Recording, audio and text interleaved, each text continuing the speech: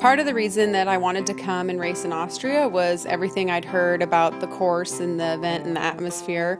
You know, everyone told me that it was beautiful scenery and mountains and open country, a lot like Montana. And then, of course, I heard a ton about the enthusiastic crowd support and the people that were out cheering you on during the event. And to me, it seemed like a classic European Ironman that I wanted to experience.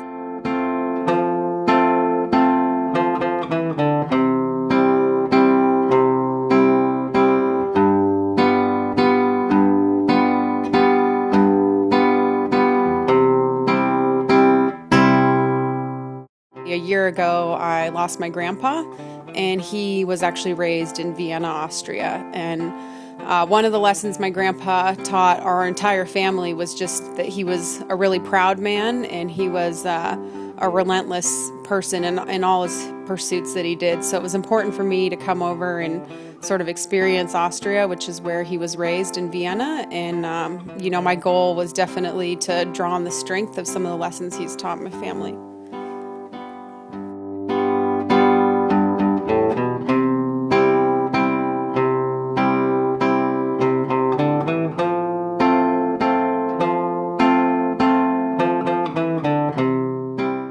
One of the unique parts about the swim course here in Austria is that the last 1,000 yards is in a canal, and once you got into the canal, it was like easy to push and just enjoy the crowd and take in all the atmosphere of the event. And I just knew, you know, there were noisemakers and flags and people jumping up and down, and it just set the tone for what I knew was going to be a day with lots of enthusiastic support out there.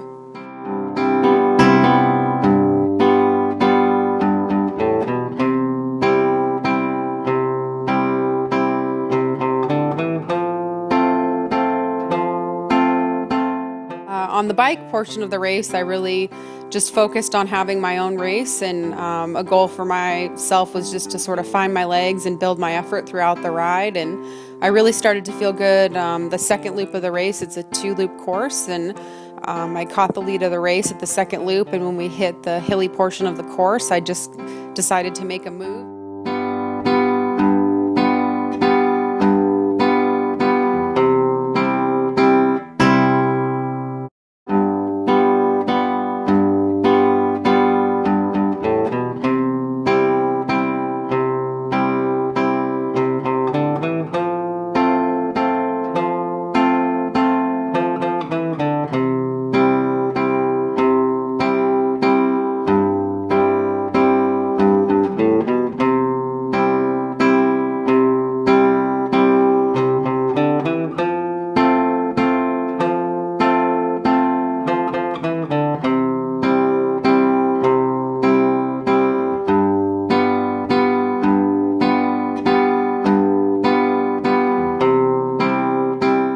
The weather forecast leading up to the race was that it was going to be hot, and it definitely lived up to what the weather forecast was going to be. I think it was 100 degrees near the end of the race, and unfortunately Chris couldn't catch the finish on video because it got too hot for his phone to work. But I'm really happy with how I ran. You know, I think the best races are the races where you dig so deep that you have absolutely nothing left at the end of the day.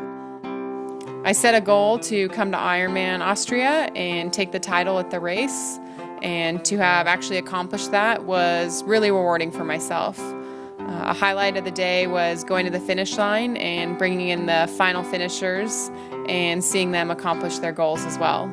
I just want to thank everyone for making my first European Ironman experience such a memorable one.